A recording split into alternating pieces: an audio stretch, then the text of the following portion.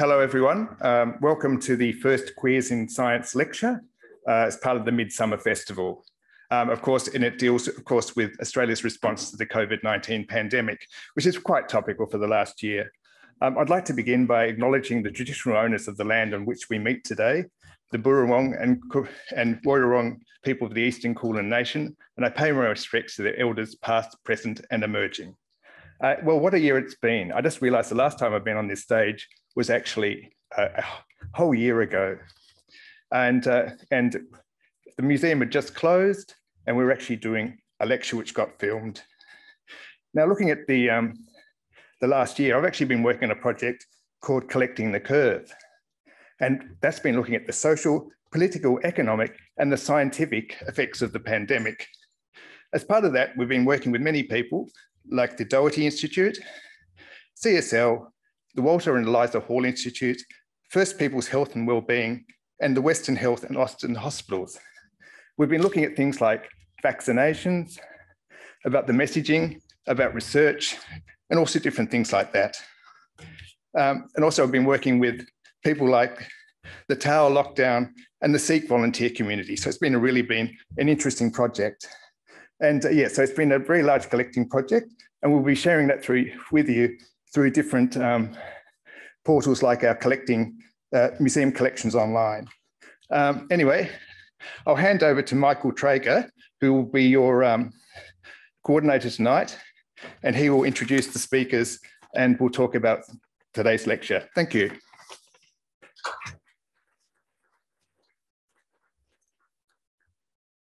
Fantastic, thank you. Hi everyone, and welcome to our Queers in Science 2021 lecture series, and welcome to those people viewing online at home. My name is Michael Traeger, and I'm part of the Queers in Science Victorian Committee, and I'm also a PhD student at the Burnet Institute. So I'd also like to acknowledge the traditional owners of the land that we're meeting on today, the Bunurong and the Wurundjeri people of the Kulin Nation, and pay my respects to Aboriginal leaders, elders past, present, and emerging. At Queers in Science, we also acknowledge that in many ways, Aboriginal people in Australia were the first scientists and have been practicing the scientific method for over 60,000 years. So a little bit about who we are at Queers in Science. So Queers in Science is an initiative that started here in Melbourne, but we now have chapters in all states and territories across the country. And basically, we aim to build community and improve support for LGBTQI+ people working in STEM. So that's science, technology, engineering, maths, and medicine. The vision of Queers in Science is to foster and champion inclusion of LGBTQI+ people within STEM organizations, recognizing that welcoming and valuing LGBTQIA professionals and students not only benefits the individuals, but the organizations and the STEM workforce. So the Queers in Science vision is supported and driven by 5 cornerstones. These are visibility to empower emerging and established LGBTQIA+ professionals working in STEM and to showcase the important contributions that members of our community make to the field of science. Advocacy within STEM organizations to implement best practice policies and promote safe and inclusive workplaces for all. Networking to provide a safe and inclusive nexus for LGBTQIA+ individuals in STEM to engage in social and professional networking and mentoring. Education to raise awareness of the roles that STEM organizations and colleagues play in creating a welcoming environment for LGBTQIA+ individuals. And finally, intersectionality to provide the inclusion, to prioritize the inclusion of LGBTQIA+ people in STEM facing compounding types of discrimination on the basis of belonging to multiple marginalized groups. We embrace people of diverse ethnicities, cultural backgrounds, disabilities, religions, ages, and gender identities. So if you want to get involved, we run a number of networking events, professional development seminars, and once a month we have a social event. So please check out our website and sign up to our mailing list and follow us on Twitter at Queers in Science. So before I introduce our speakers today, I'd like to thank our event partners, the Royal Society of Victoria, Melbourne Museum, Midsumma, and Inspire Australia for their fantastic support in making these lectures happen. I also want to remind everyone that we have another lecture evening coming up on the 5th of May with another 2 fantastic speakers who will discuss their work on ecology. So as I invite our speakers up, just to remind people at home, you can ask questions in the Q&A box and we will have a Q&A session following the presentations. So I now have the pleasure of introducing our first speaker, Professor Mike Toole, AO. Professor Toole is a medical epidemiologist and public health physician with more than 45 years of experience working in the health sector in low and middle income countries in Asia, Africa, the Middle East, and the Pacific. Professor Toole has expertise in maternal and child health and nutrition, communicable disease control, including HIV prevention and care, health security, sexual and reproductive health, and public health in conflict-affected and refugee populations. Professor Toole is currently the technical advisor to the No COVID-19 Knowledge Hub at the Burnet Institute, and between 1995 and 2012, he was the head of the Burnet Institute's Centre for International Health, providing technical and management leadership on a range of community health and development projects in the Asia Pacific. Professor Toole was awarded a Member of the Order of Australia in 2013. Please welcome Professor Mike Toole.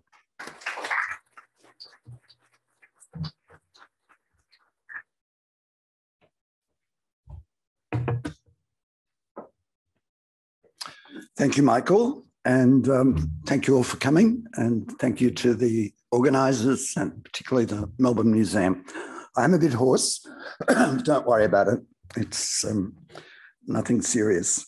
So I'm just going to talk about my experience during the pandemic from both a personal point of view and a professional point of view.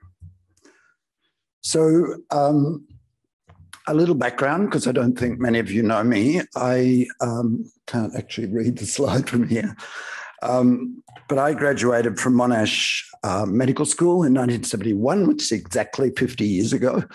I did an internship in Perth, then a medical residency in Chiang Mai, in a hospital in Chiang Mai, followed by a course in tropical public health in London. I went back to Thailand for 5 years, and then much later, I did a diploma in advanced epidemiology at the New England Institute of Epidemiology. Okay, so that's a photo of me as a harassed young doctor, probably 1976. I was seeing about 200 outpatients a day, and yes, I was harassed. I had to learn, I already spoke Thai, but I had to learn 3 new languages to work in that clinic, including Lao, Hmong, and another minority language. My next assignment straight after was in Somalia, where I was the medical advisor to what was called the Refugee Health Unit. The guy standing next to me was the then director of that unit, which covered 35 camps across the country in what is a very large and sparsely populated desert country. So we were traveling all the time for those 2 years. Oops, back.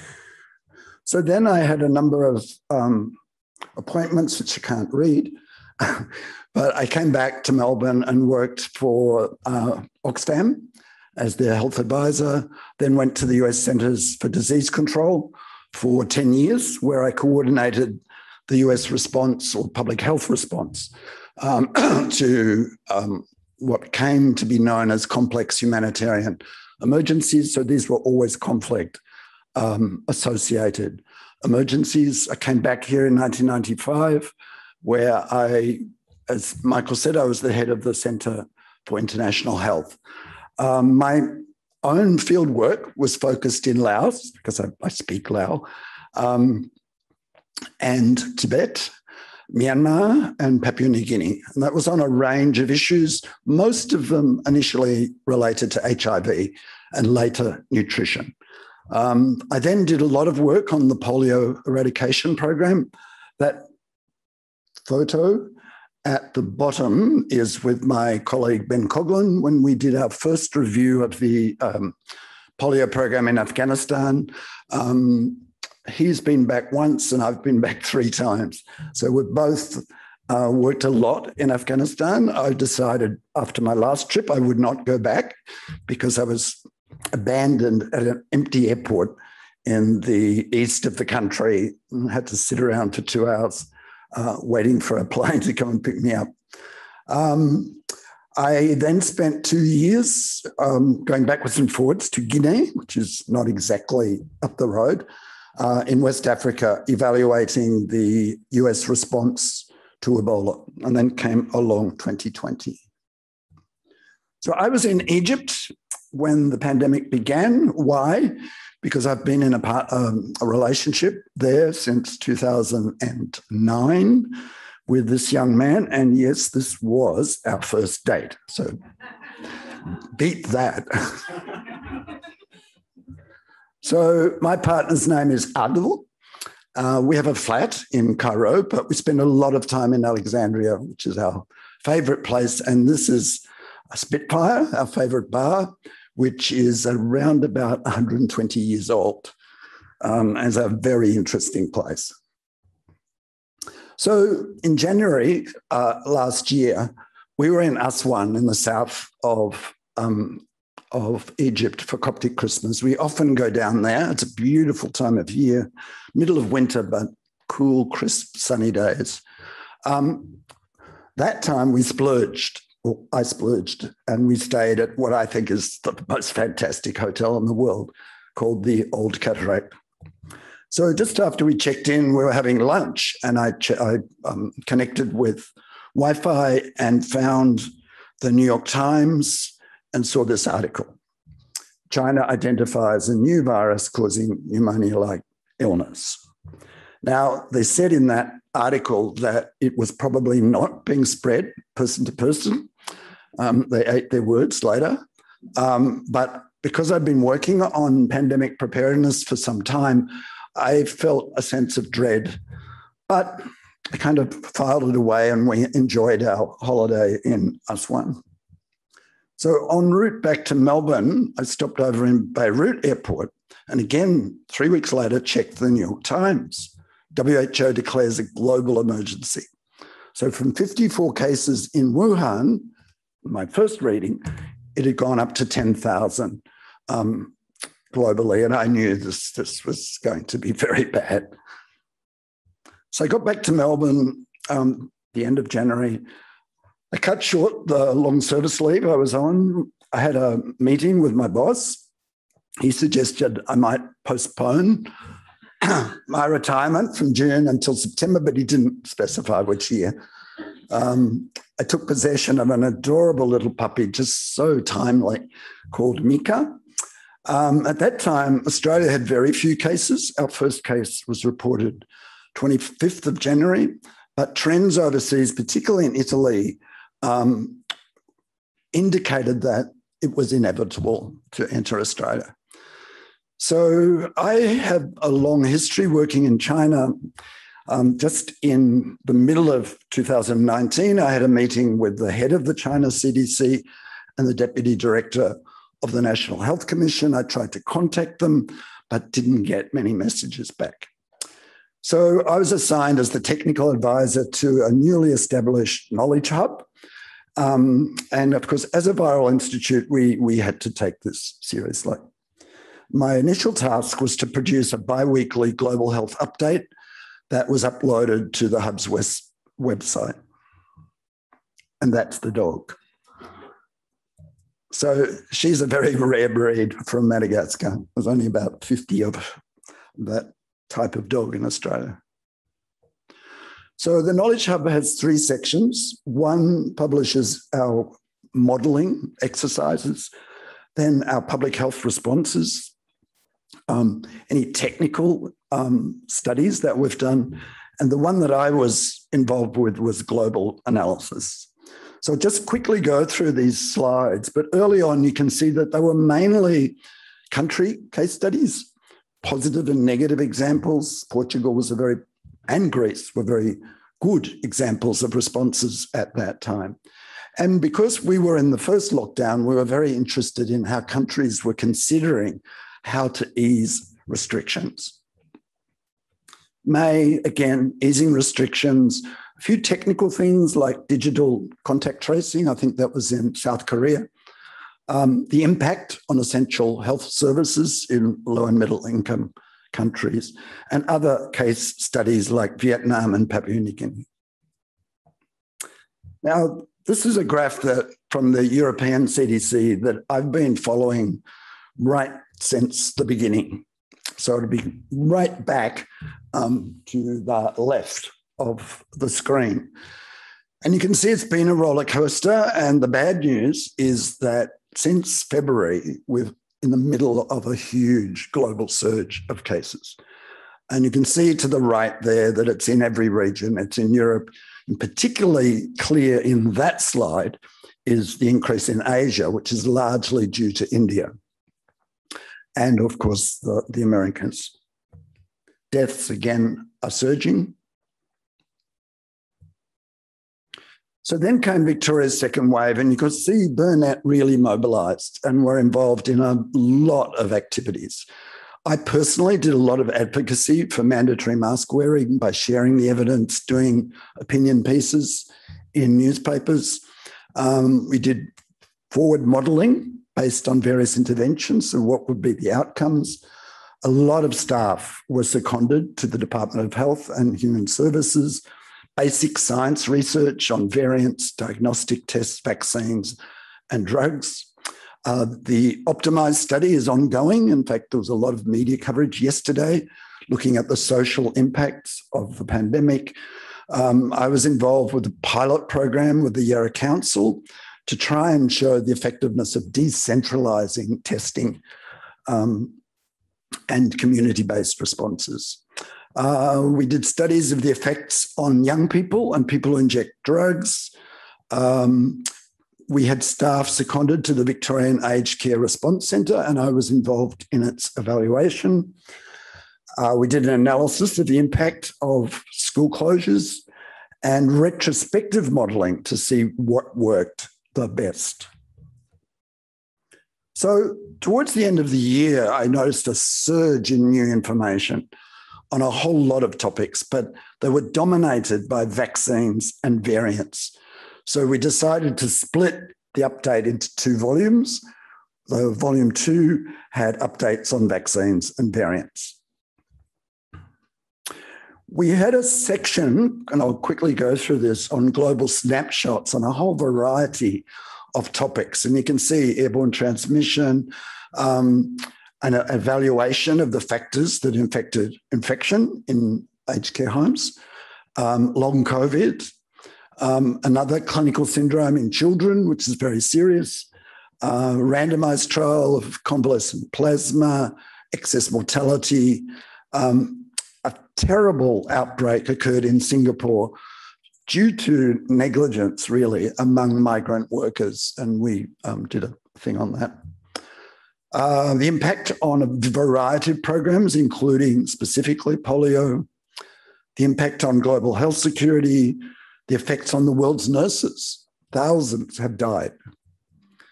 Oxygen supplies, particularly in Africa.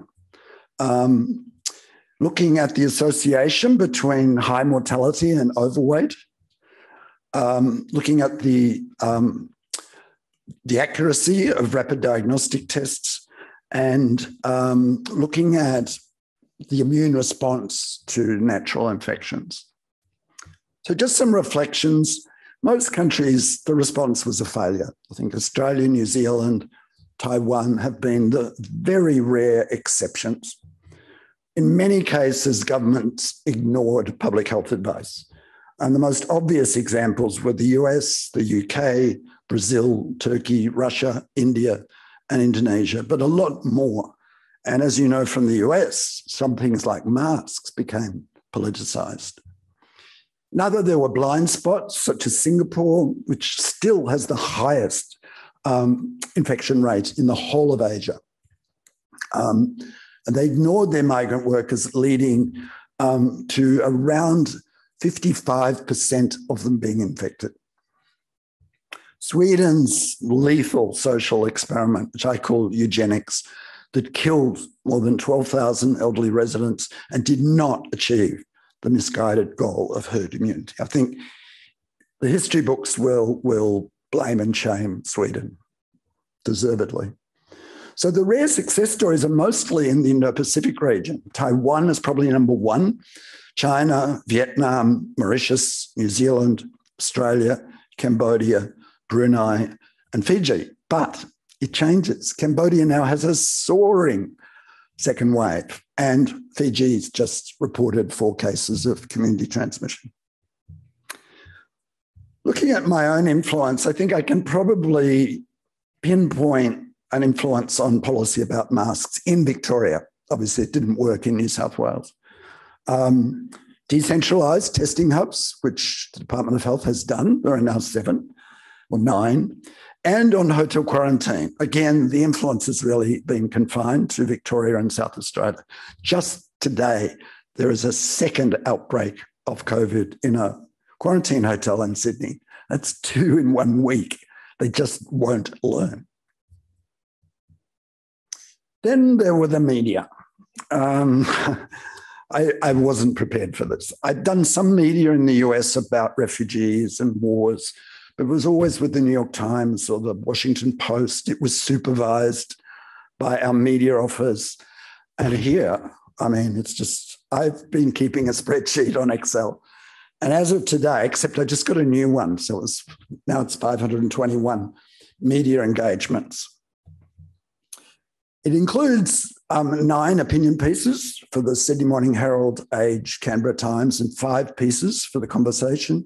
Most of those have been the Sydney Morning Herald. They have been extremely open to our opinion pieces from the Burnet, and I now have all their numbers in my contacts. So you can see this, I haven't missed any major outlets. So all the TV stations, ABC Radio in all states, Radio National, The Age, Australian, Herald Sun, Financial Review, Guardian, Saturday Paper, New Daily. And I've been on most of the current affairs programs, 7:30. I've got another 7:30 appearance coming up in May. The Drum, The Project, Afternoon Briefing, Today's Show, and 7 Sunrise are the ones that arrive at my flat at 6:30 in the morning with the film crew. That's after being woken up at 5:30. Very strangely, oddly, weekly appearances on Sky News during the daytime, not at night. I wouldn't go near Sky News at night. But that was interesting. And then someone said to me, look, if there's a guy sitting in a pub in Western Sydney who says, hey, that guy knows what he's talking about, then I've achieved something. Many community and regional stations. I had a peak in January and February when the UK and Ireland were introducing hotel quarantine, and they all wanted to know how our system worked. So I was on all the BBC Radio 4, I was told afterwards, is the most watched media segment of the day, BBC TV, ITV, Radio Scotland. And then Ireland, Germany, Russia, Bulgaria, Singapore, South Korea, Canada, and the US and Japan. So just I had an on-call arrangement with Al Jazeera in Doha, so they could just call me anytime. Memorable media moments. My live interview with Piers Morgan on Good Morning Britain was the scariest. I kept getting texts from British friends saying, cancel, cancel, don't do it. But I'd got on well with his producer, so I felt, I'll go through it. And she warned me about he might go off script. And towards the end of the interview, he asked me, how do you think Boris Johnson's government has handled the response to the pandemic? And I said, well, the vaccine rollout seems to be going out really well, and avoided the other questions. Don't do live interviews at midnight. I did so on Russia Today at midnight Melbourne time, and I almost fell asleep. My sister watched the video and swore that I actually did fall asleep. She said, well, most Russian viewers would probably think I'd been on the vodka, which I hadn't. I think it's wise not to directly criticize governments, and certainly don't name people like ministers or prime ministers, because it just comes back to bite you. But don't slavishly praise them either, and I've tried to be objective. Be consistent, always back up statements with evidence, which needs a lot of homework before each interview. Allow selected journalists that you like to nurture relationships. So I just got a text from someone at the ABC AM show who's got my number. Everyone seems to have my number. Now I've lost what was the next. Put your phone on mute at night, and that'll avoid 7 Sunrise calling you at 6 a.m. And avoid being ambushed. This was a big lesson for me. I did a Zoom interview with a journalist, very smart journalist, with Mainichi, the largest newspaper in Tokyo. And it was based on an opinion piece I published the week before in the Sydney Morning Herald about the risks of holding the Tokyo Olympics. Midway, he ambushed me. He asked me what I thought about the comments made about women by the head of the Olympic Committee and former Prime Minister Yoshiro Mori. Well, I thought, this is off script. And I thought for a moment, then said, I thought they were old-fashioned and disrespectful. And there it was, those very words on the front page of that newspaper the next day.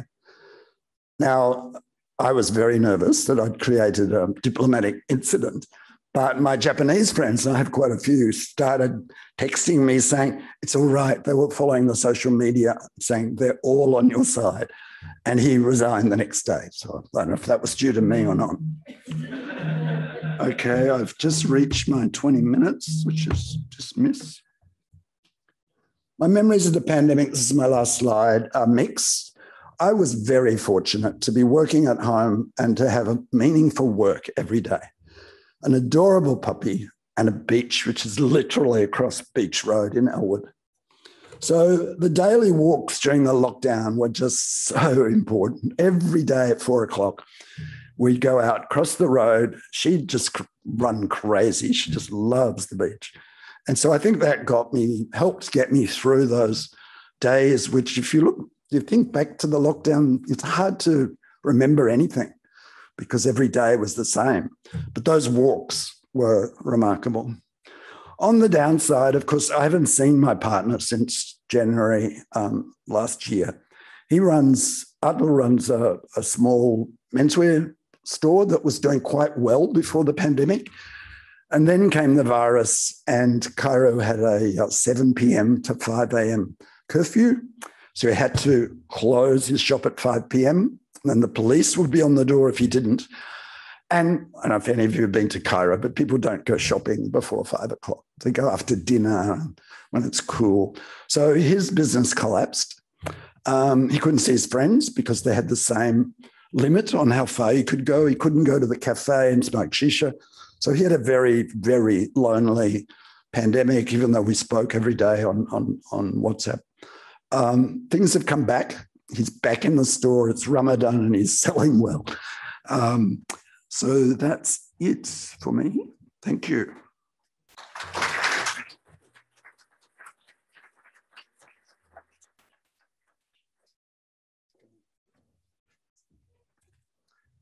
Fantastic. Thank you so much, Mike. It's really an incredible breadth of work that you've been involved in, but also quite some sobering data and stories.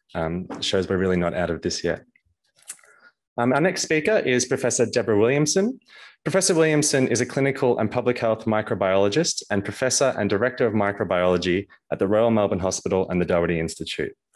She is also a laboratory head in the Department of Microbiology and Immunology at the University of Melbourne and a Dame Kate Campbell Fellow at the University of Melbourne.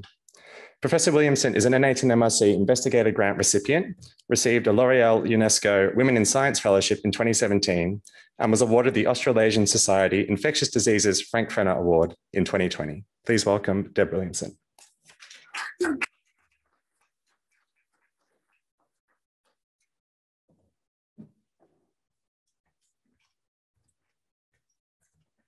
Hi there, good evening, and thanks so much for inviting me to talk this evening. I'd like to start by acknowledging the traditional custodians of the land on which we meet, and I guess wherever you are at home, and pay my respect to elders past, present, and emerging. And as Michael says, I am a microbiologist, a pathologist, and I guess my talk will be focusing more on that aspect, I guess, of the pandemic. Just a wee bit of background, I guess, about me and where I'm from. You can probably tell from my accent that I'm not from around these parts.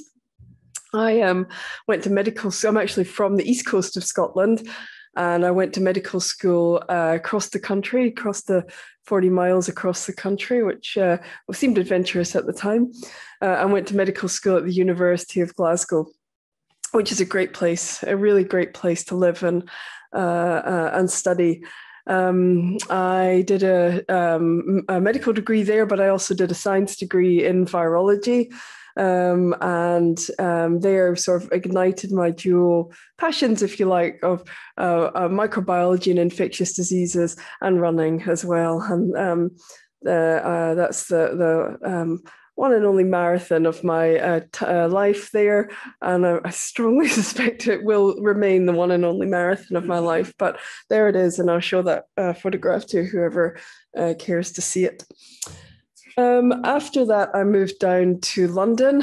Glasgow is a great place, but, you know, bright lights, bigger city, attracted. And I went down to London to do physician's training at St Mary's Hospital in Paddington. And I used to walk past, I don't know if you can see it in the top picture, but there's a wee purple plaque on the wall, which is shown below. And I used to walk past the room where Fleming discovered penicillin every day on my way into work. And I thought a bit geeky. I mean, I thought that was really cool. I used to walk through those gates every day, and I thought, gee, that is something else. And then also, I spent a lot of time in St Mary's Hospital, but I also gave birth to my eldest daughter in that hospital there when I was in London. And so St Mary's, I would say, holds a pretty special place in my heart. And then in 2007, you know, London was a great place to be, but it changed a lot in the early 2000s. I guess there was a bit more crime. There was some bomb threats and there was the bombings in the mid 2000s. And so we had family over in New Zealand and decided to move over to New Zealand with a young child. And it was fabulous. I have to say, I love New Zealand. I never thought that anywhere could be as beautiful. I won't say more beautiful, but as beautiful as Scotland. But there certainly is. And, you know, and it's just a lovely place. And so I did my clinical microbiology training in Auckland, and I did my PhD in Auckland as well at the University of Auckland. And then was recruited over to Melbourne in 2015. And I started my job in Melbourne as the Deputy Director of one of the public health labs at the Doherty. And then more recently, in November 2019, I started formally as the Director of Microbiology at the Royal Melbourne Hospital. Looking a wee bit older in the photo on the right. And so when I started in November 2019, I had grand plans for the year ahead. As I'm sure that we all did, right? So grand plans of coming in and, you know, revamping this aspect and, you know, really getting time to settle into the job. But before I really started the job in earnest, I took my oldest daughter, who at that time was just a young teenager, to LA. So we decided just to go on a holiday to LA. And I thought, this will give me a wee bit of a break before I come back and settle into my crazy year. And so, like Michael described in the previous talk, I was, this photograph was taken in Disneyland. And that's me on the roller coaster there. And if ever there was a metaphor for the year ahead, I guess that would be it. And, you know, what really got me suspicious that this was something else, was logging on and seeing on the front page of the New York Times that there was something taking off in China. And I don't know if you're familiar with American news, but usually to get international news, you know, it takes you 5 minutes to go through the paper, and then you get to like a page in the paper called international news. But this was on the front page, and I thought, oh, that's odd. And anyway, like Mike, I filed it away and got on with the rest of the holiday. But this was 2020, and like many people, I've fluctuated between the scraggy hair in the middle and the straight jacket. Did feel a bit of that getting the elbows out in the supermarket, I think, for the toilet paper, and then ultimately settled on the bottom right one there, and struggling to shed that, I would say, at the moment. Anyway, but 2020 happened. And so, my colleagues and I in the lab had a discussion very early on, and we said, what can we do, right? We were not directly involved in, I guess, the epidemiology and the way that Mike described. We weren't directly involved in vaccine development, and we weren't directly involved in the clinical care of patients. And this was a very early conversation. We said, what can we do? Then it became very clear that testing was going to be one of the really fundamental parts of the response. And put very simply, without a test result, there's no public health response. And so what we decided to do was to use our pathology training and really, I guess, embrace it. And that, I think, from a mental point of view, just to be busy and just to be doing that, I think was really important for that year.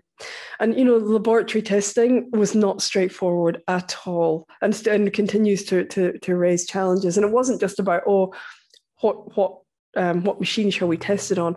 There's a huge amount of things to try and work out. Who do we test? How do we get the specimens from them to the lab quickly? Which platform do we use? How do we keep this workforce who are doing the testing? And don't forget, behind every single test, there's a scientist running that test. And these guys have been flogging themselves around the clock, hidden away, right? And so how do we keep that workforce going? How do we make sure that we deliver high quality tests so we don't just use any old, crappy test that somebody says is a good test? How do we report the results? How do we interpret the results? So a whole bunch of things to think about with the testing. This, I have to say, like Mike, the media really took more interest in laboratory testing than I would ever have thought possible. But, there was always the next great test. There were the sniffer dogs that you might have heard about. There was the moonshot program from the UK. There was the 20-second screening test in airports. I mean, there was every day, it seemed. And in another context, as a microbiologist, I might have found that exciting, but it was oh no, we're going to be asked about this. If you saw a new test, you immediately thought we're going to be asked to look at this. Anyway, so what we wanted to do was also to look at some novel diagnostic approaches. So not just standard testing, but we thought, let's look at some things that might be a bit outside the box. And we were one of the first groups very early last year, to consider the use of saliva as a diagnostic test.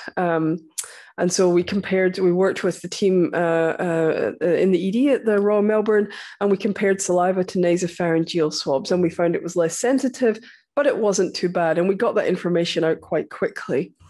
And this is a pattern, by the way. Whenever we looked at something, the media always picked it up. And so this, and the saliva story has been an evolving story, right? So initially it was going to be rolled out in a small way, and then it was rolled out to regional Victoria. And now it forms an integral part of testing in the hotel quarantine service, hotel quarantine system. Another particular favorite of ours were the lateral flow antibody tests. So these were the tests that came onto the market quite early last year, the ones where you do a finger prick test and it'll tell you whether you've had COVID. And we were asked to look at these and evaluate them. That's what they look like. They look like a little pregnancy test. And we published on that quite early on as well. And we found that actually, when they were used in the right way at the right time, so not immediately after you might have, not when you have, in the acute stages of illness, because it takes time for antibodies to develop, right? But when you use them in the right way, they actually weren't that bad. And that work continues to be put up on the TGA website. But again, it was picked up by the media. And, I was asked to comment on this a number of times in the media. And as Mike said, it's hard to keep that balance, and you do get ambushed. And, the common question that I was always asked was, have we wasted our money buying all of these tests? And my answer was always, no, you can never be too prepared. The other test that we were asked to look at were these rapid antigen tests. And, these came on the market word started to get about these tests towards the tail end of the second wave in Victoria. And intuitively, these tests, are very attractive in as much as there are 15-minute tests, you can take a swab from somebody, and it's a point of care test, right? And you can, in a very simple way, the way that they were sold, I guess, was you can tell whether somebody has COVID. Well, actually, that's a yes and a no. It's less sensitive than PCR in a low prevalence setting. False positives are an issue. But what I think these tests are used extensively, I have to say, in the UK and the US now, but these tests, I think, offered hope at a time when there didn't seem to be much. And we've never rolled them out in a big way in Australia, but just reading about something that could give you hope and could get you out and about again, I think was important. Again, this work, we published on this work, and it was picked up we published on it earlier this year, and it was picked up by the media. One thing I didn't know was that the Age have a comment section. And so, never read comments on something that you've commented on. I mean, or never read comments on something where you are in the article, because it's pretty soul destroying, actually. Anyway, and then the other tests, I guess, that has been almost like a flagship, I would say, during the pandemic has been genomics. And if somebody had said to me at the start of 2020, you will see the Victorian Premier waving a report talking about genomic sequencing, in a few months, I would have said you're dreaming, but that actually happened. And so we did a lot of work looking at and particularly colleagues at the Doherty did a lot of work looking at the genomics of this. So what strains were circulating? Where did they come from? And of course, that's the story of the second wave, right? So the genomics were able to trace back that second wave to a breach in hotel quarantine. So that's a sort of whistle-stop tour, if you like, of different diagnostic tests. I mean, most of you, I'm suspecting, will have had a COVID test at some point. It will involve a swab going up your nose, that swab going to a lab, and a PCR test being done. That's the workhorse of testing. But what I've shown you is that there are a range of other tests around that we've looked at. And that's important. That's just doing due diligence. And then, just to say that I have to say, as pathologists, we're sort of natural introverts. We like to sit in our labs and, we like to look at our computer screens. But pathology was front and center for a lot of the time during this pandemic response. And this was the aspect I really found professionally most challenging. Not the data, not evaluating the test, not interpreting the data, but actually, facing the media every time we did something. And but I think it's important. And by and large, I think that, a reasonable job was done of conveying information about these tests to the public. But I never thought also I would see so many middle-aged men in lab coats, thankfully seeing us through and steering us through the pandemic. Clearly one of those is not a middle-aged man, but she really should have her hair tied back. I think we would all agree with that. What kept me sane during the pandemic? I would love to say that it was taking up a new hobby, that I was now, an ace crocheter, or that I got fit and fabulous. I didn't. But what kept me sane were the simple things. It was family. And that's my partner and our younger daughter there. My partner's just over there, who actually gave a talk to this audience a couple of years ago. She will kill me, but she'll want me to point out that she's sitting there, and that's not corona kilos that she's carrying. She's actually having a baby in a couple of months. So yeah, she'll kill me. So what kept me sane? Yeah, family, food. Some of her delicious concoctions are portrayed there, and memes, really, and particularly animal memes. They were the things that got me through last year.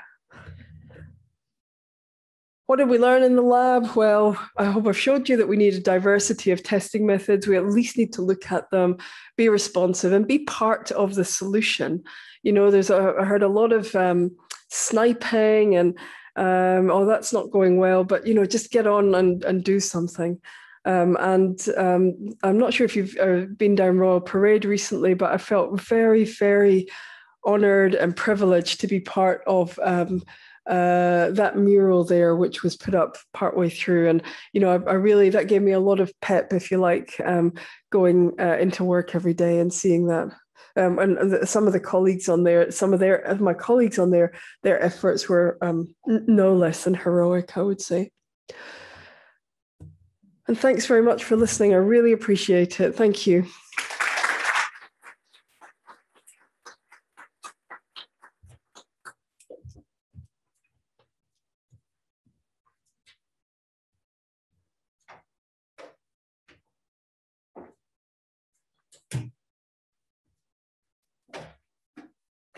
Fantastic. Thanks, Deb, for that. So we have about 10 minutes now for a Q&A session. So if anyone has a question, wants to kick us off in the audience?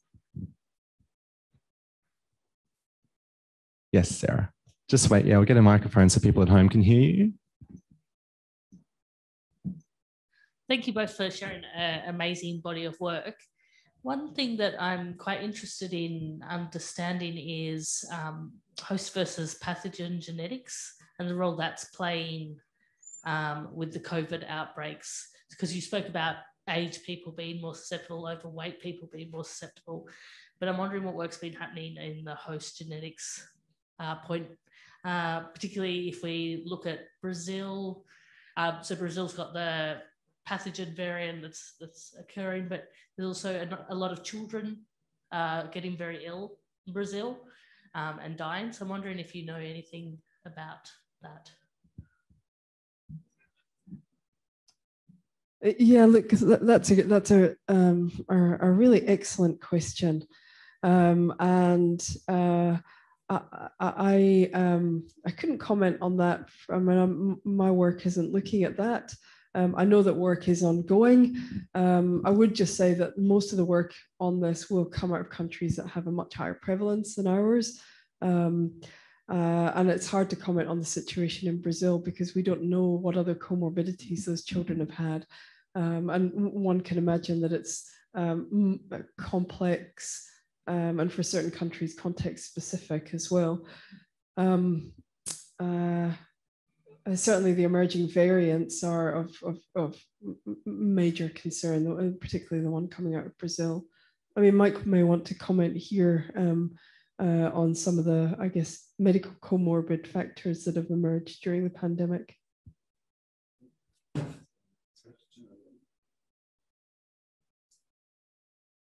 been reading about Brazil for most of the day.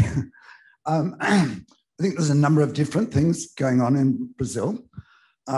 Certainly there's the variant, and the variant seems to affect younger people more than the older strains. So it's not just in Brazil, it's in Chile, it's in Ontario province, British Columbia, Michigan in the US.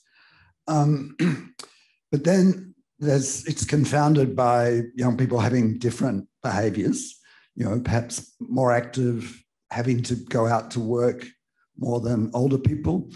And of course, even in Brazil, older people are being vaccinated. I think what's scary is the P1 variant is itself mutating. And there's a recent paper preprint that shows there's considerable new mutations in the P1. They haven't given it a new name yet. But in Brazil, if you look at cases in the 30s, people in their 30s, they've increased 600% since January. So something's going on. It's the same in Ontario. Just under a half of the patients in ICU in Toronto are under the age of 30. So something's happening, and it seems to be related to that particular variant. It wasn't seen with the B117 variant from the UK or the B351 variant from South Africa. But we will learn more.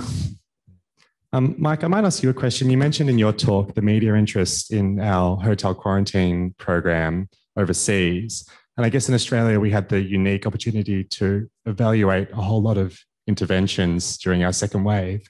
How much do you think of the lessons that we learnt here in Australia have actually been adopted overseas?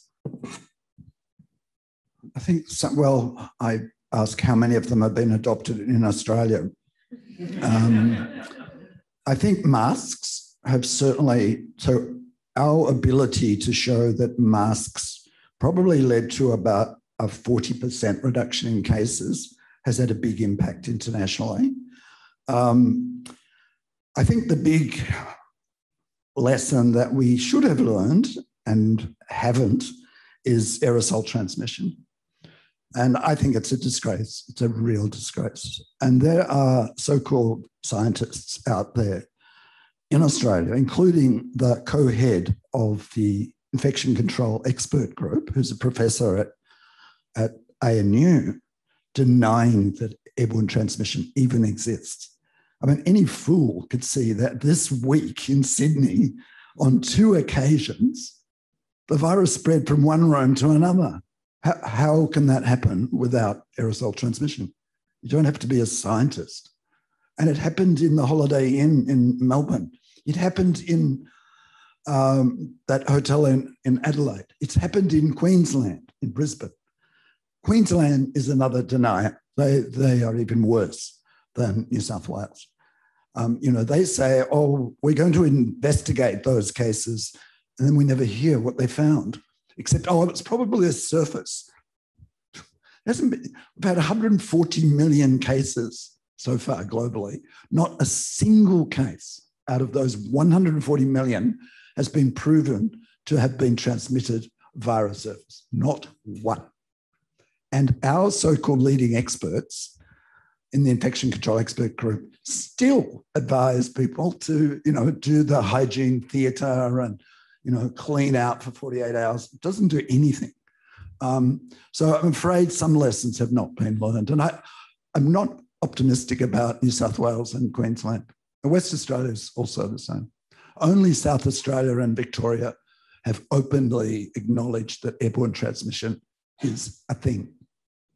Thanks. Any other questions from the audience? Yes.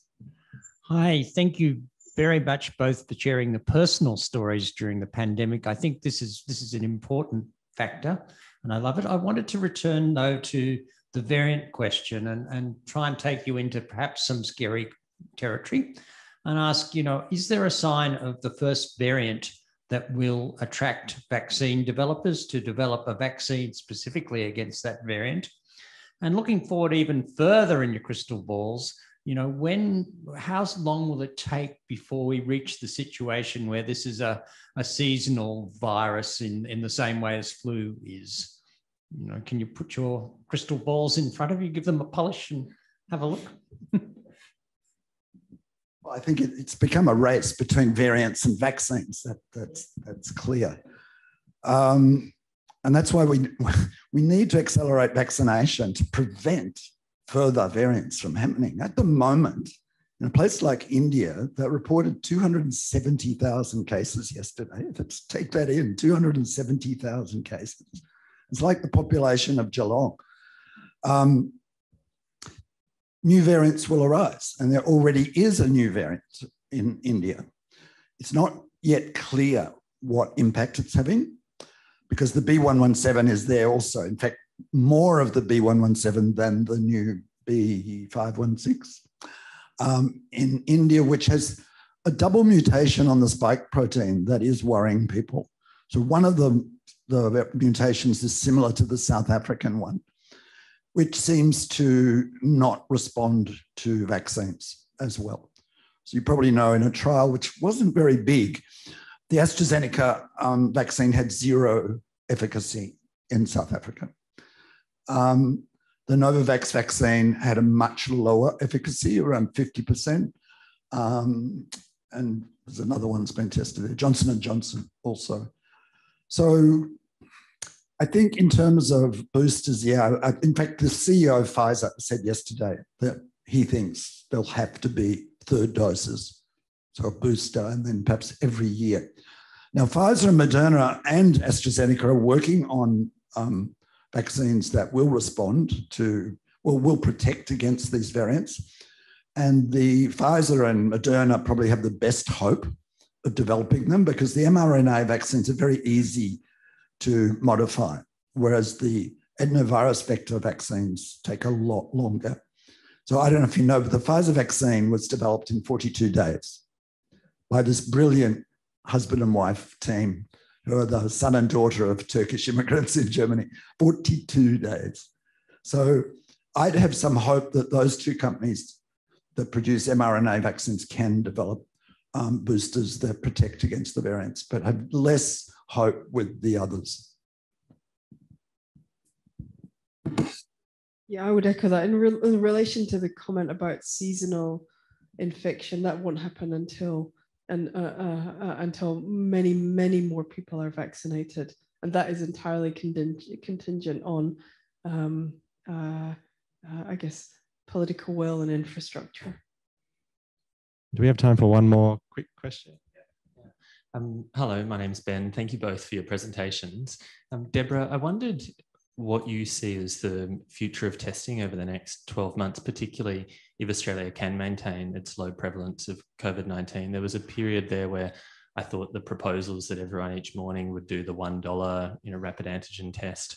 And if you got a false positive, well, all you've cost yourself is a day waiting for the PCR result to, show it was a false positive. That seemed sort of sensible. And a mate of mine I saw on Instagram the other day was posting a picture of they're getting, I think, 5 of these tests, given freely to them to use per month, without much direction, though, it seems, as to how to use them. And I think there was some concern from him about how that might be then affecting overall complacency and adherence to social distancing and other non-pharmaceutical interventions.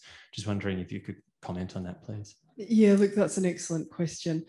We are extremely fortunate here in as much as, we have very strong PCR capacity and capability. And so by no means have we maxed out our PCR capacity here, but not just in Victoria, but across the country as well. That is the absolute gold standard test. Anything else, yes, we've looked at it, but anything else is less than the gold standard. I guess I'm a pathologist. I'm somewhat of a purist when it comes to this, and I certainly would say that here there's very little excuse for not doing a PCR test. But we are in a unique situation globally, and so countries have had to mobilize these point of care, rapid, less sensitive tests, almost as a triage. There's a study that's just about to come out in the UK, actually showing that these tests can, in some instances, only 10% of them are confirmed by PCR. And that's looking at a range of these different antigen tests, but it's also looking at where the prevalence is lower. And so people think that, if you get a test result and, if it's, and look mainly at things like sensitivity and specificity, but that is not taking into account the context of where you are and what the prevalence is. So we use things like, positive predictive value or negative predictive value. They're not reported on. What people will report on, and the media actually, are the reported sensitivity and specificity of the test. But what we should be looking at is things like the positive and negative predictive value. I don't think that we will be I may yet eat my words, but I don't think we'll be adopting antigen tests here in Australia. Fantastic. And that's it. Oh, online question.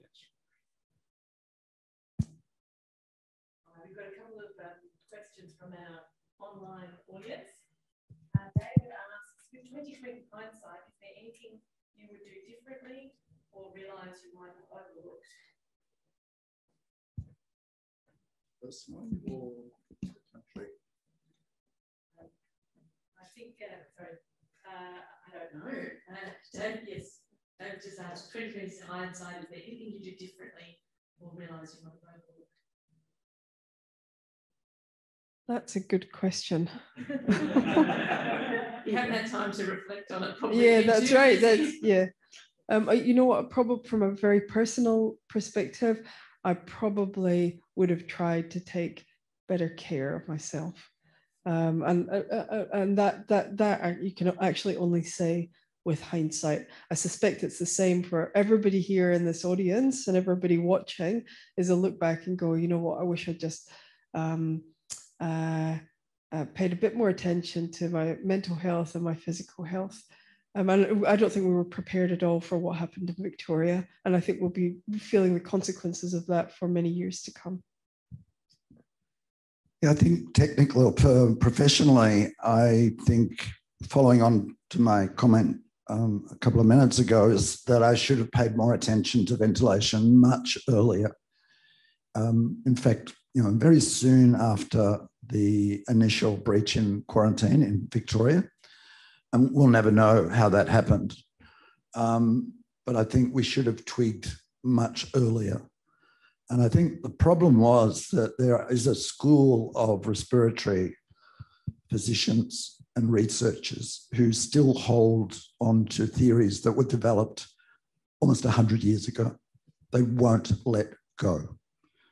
They still, some of them don't acknowledge that tuberculosis and measles are transmitted through aerosols.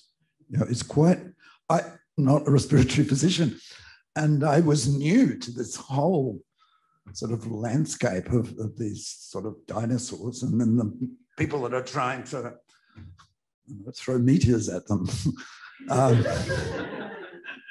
Personally, I did well on the food front. I actually experimented with lots of new recipes. I did not put on any, in fact, I lost kilos.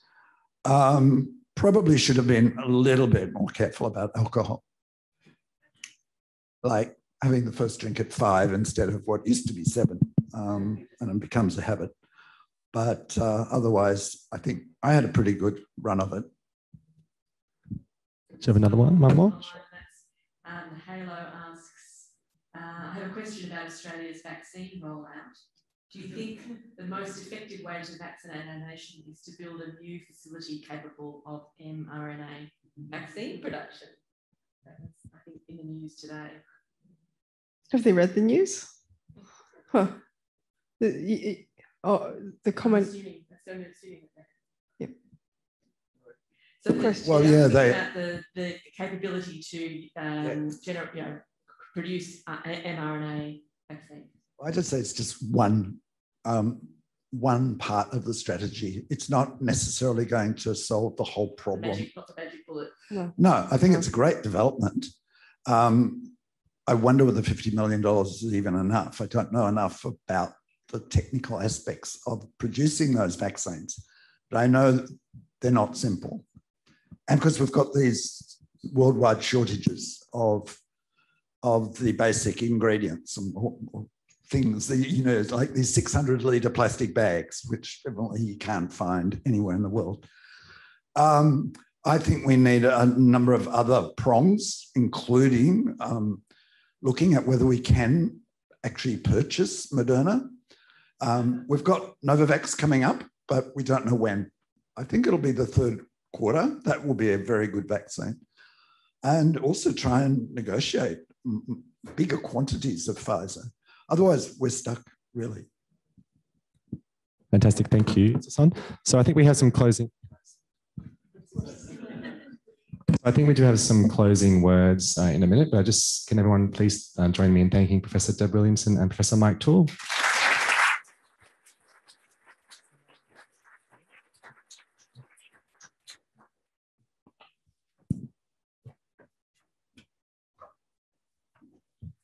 Hello. I'm a representative from the Royal Society of Victoria, and I'm very quickly starting a timer. At the end of talks that the Royal Society of Victoria is involved in, we provide a vote of thanks. I now get the challenge of having to contextualise the Royal Society, this seminar series, the vote of thanks, and the talks we had tonight in 5 minutes rather than the 20 minutes our wonderful speakers had. So the Royal Society of Victoria is one of Australia's learned societies. The Royal Society in England was started by the likes of Isaac Newton and Tycho Brahe when they were arguing about the nature of the universe. Royal societies across the world exist predominantly in countries that were colonised by England. And now we have the Royal Society of Victoria, which has been promoting science, science communication, and support for science across Victoria since 1854. I've had the honour of being a counsellor, not someone who talks to you about your problems, although I am willing to do that, but someone who sort of sits on the council of the Royal Society of Victoria for the last 6 years. And I am so incredibly privileged to have been the person that brought the Royal Society of Victoria and Queers in Science together last year to initially run this lecture series for the very first time last year. This lecture series is really important to me for a number of reasons. It was the first time I saw a non-binary person give a science talk ever, right? And as a non-binary scientist, like, yeah, I can watch back videos of myself, but I think I know what I'm going to say, right? So seeing someone else do it is always quite exciting. I also had the pleasure of meeting my partner at these talks last year, which means they're now a metaphor for my relationship. So I'm very invested in them succeeding. So I'm glad tonight went well. The purpose of the vote of thanks is just generally for the person from the Royal Society who's giving it to reflect on the context of what we've talked about in the broader sense.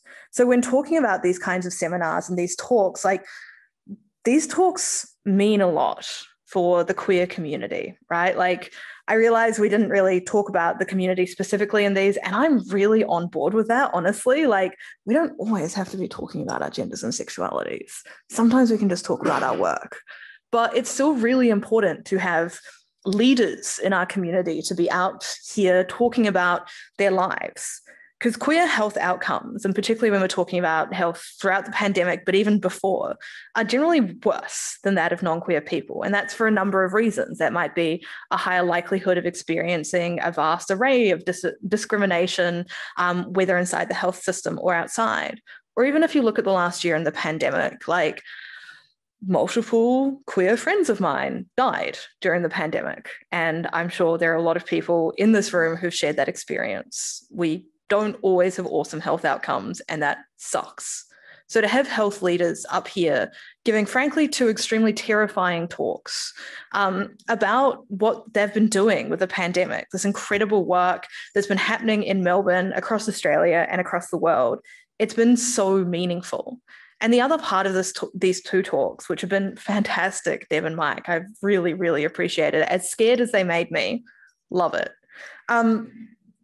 It's so meaningful to hear about how we survive, how every person throughout this pandemic has had, frankly, a bit of a shit time, right? Like, it's been a long year and a bit. You know, I had a conversation with a friend earlier tonight where he said, it's been a really long week. And I said, it's Wednesday.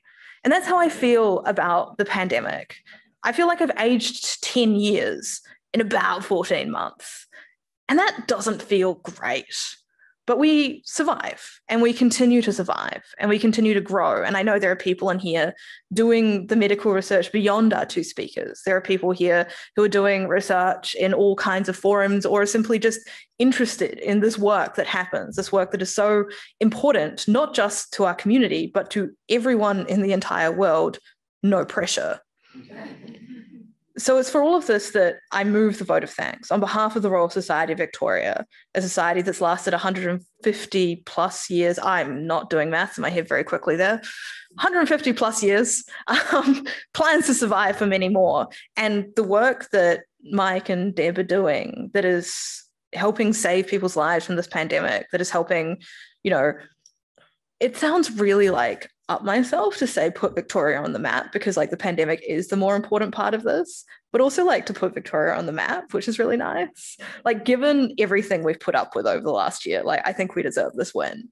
And it's just so beautiful to be here surrounded by community, to hear from community about how they've survived. And honestly, like I'm not telling either of you how to feel, but how you've thrived over the last year. And so on behalf of the Royal Society of Victoria, I move this vote of thanks to thank both Mike and Deborah for fantastic talks.